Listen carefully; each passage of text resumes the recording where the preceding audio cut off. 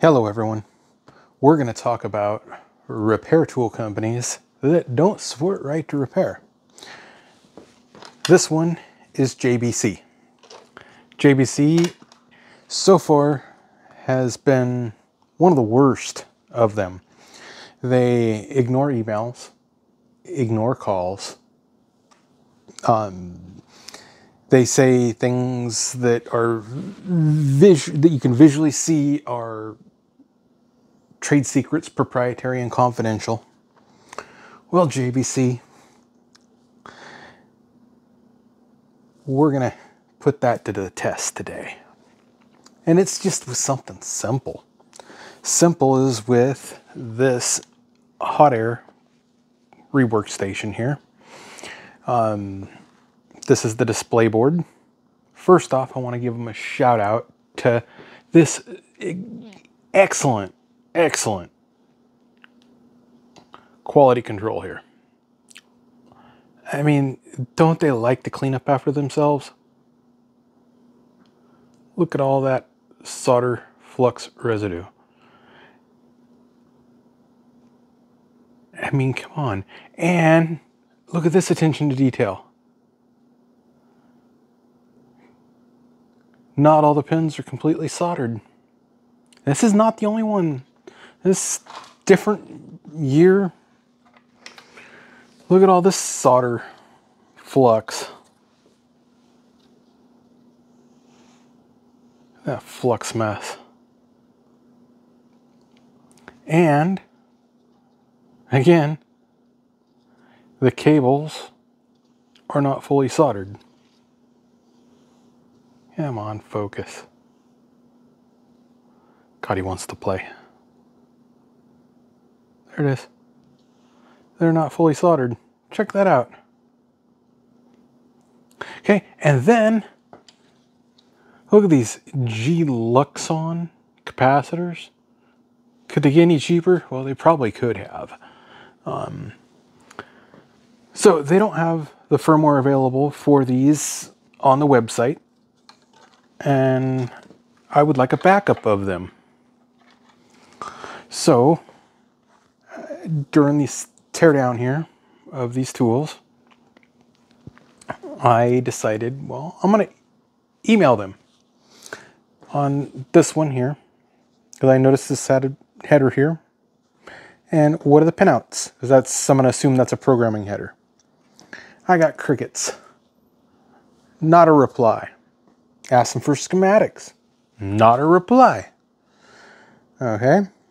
And you know, right to repair is coming up in a day or two in California. So I hope they're ready for it. So I just did something tonight. It's really basic, really simple. Just to prove to them that this ain't confidential. This ain't proprietary information, because you can pull a pinout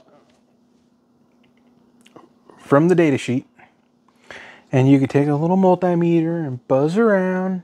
You know, if you know what pins are the programming pins and whatever, you can dial it down pretty quick. Cottie's just wanting to be annoying. She is catting, huh? Are you catting? Yeah, but she wants all the attention. But okay, so once we know the pins, which I have them listed here on this one here, pin 1 is MCLR, pin 2 is VDD, AVDD, that is a power pin, pin 3 VSS, AVSS, that's power pin. Okay, and then you have your programming pins, the PGET2 and PGEC2. Then it has a couple UART pins here, so those are right there. I will have this published on my website. So if anybody has a programmer and they want to back up their firmware, which I'm going to do, come on, focus, you guys can have it. And then also on this one, back when I did the DDEs, I noticed this connector right here. This is some sort of AVX style edge connector. And that is the programming connector for the desoldering tool.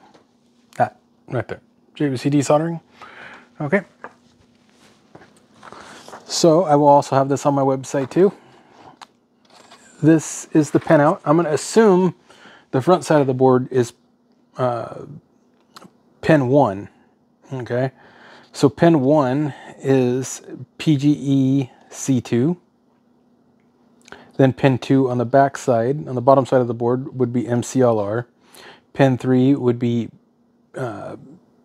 PGED2, goes to pin 47. Bottom pins 4 and 6 are tied to VSS, AVSS pins 20. Top pins 5 and 7 are no connection. And bottom pin 8 is VDD, AVD on pin 19. So there you have it. I will decide now what device I want to use to attack these targets.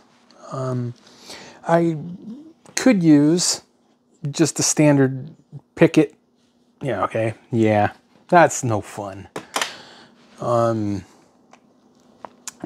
would rather use... Where'd I put it?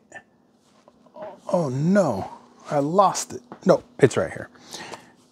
Cotty found it, yeah. Okay, I'd rather use my Zeltec ISO 1N circuit programmer. I'm well versed in this programmer. I like this programmer. Or I can use a Flasher Pro. It supports that device. Or I just got this too, which is the Flasher Portable. Oop, there it is. Flasher Portable, which I'm going to probably not use these because these are expensive devices. And if I mess up, she just wants to just flop around over everything. Okay, but if I mess up, I don't want to brick them because firmware is not available for these until I download it. So once I download it, I will have a backup for repair usage in the future if I ever need it. A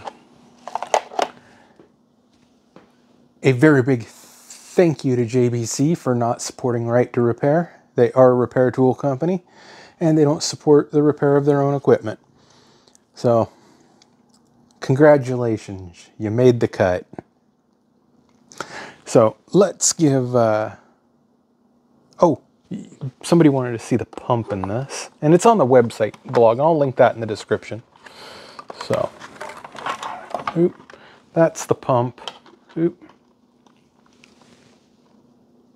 There it is. That's the pump.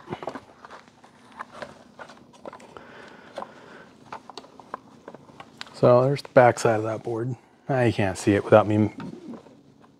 I'm not set up to do that. But let's give Cotty cookies. Cotty wants cookies. That's what she's doing. She's wanting cookies. Yes, we got to get Cotty the cookies. Yep. I was going to do this in a live stream, but I was like, yeah, there's too many fireworks and everything. It's way too late right now. So I'll post this in the morning. So I will do a video when I'm downloading the firmware, but I need to find out a connector for that because I don't want to be soldering on the boards, and I want to just be able to plug in. This right here looks like a standard JST 2mm pitch connector, but this one here, if anybody knows what type of connector, I was looking at AVX because it's the only, I've used those in programming before, but they're a lot wider pitch. This looks to be about a 1mm pitch, not a standard 2 or 2.54mm. So yeah, Cotty. There's Cotty. Yes, there's Cotty. Okay, but if anybody knows what that connector is, give it a shout out in the comments. I'll order one and I will make me a download cable and we'll get this firmware downloaded. And I will do it on video so you all can see it. Unless JBC just decides they want to make it available. And confirm my routing or my tracing. But my tracing, I triple checked it. Like I said, I'll have these, but they'll be in color. Showing the pins, everything on the blog, in the description. So, gotta go.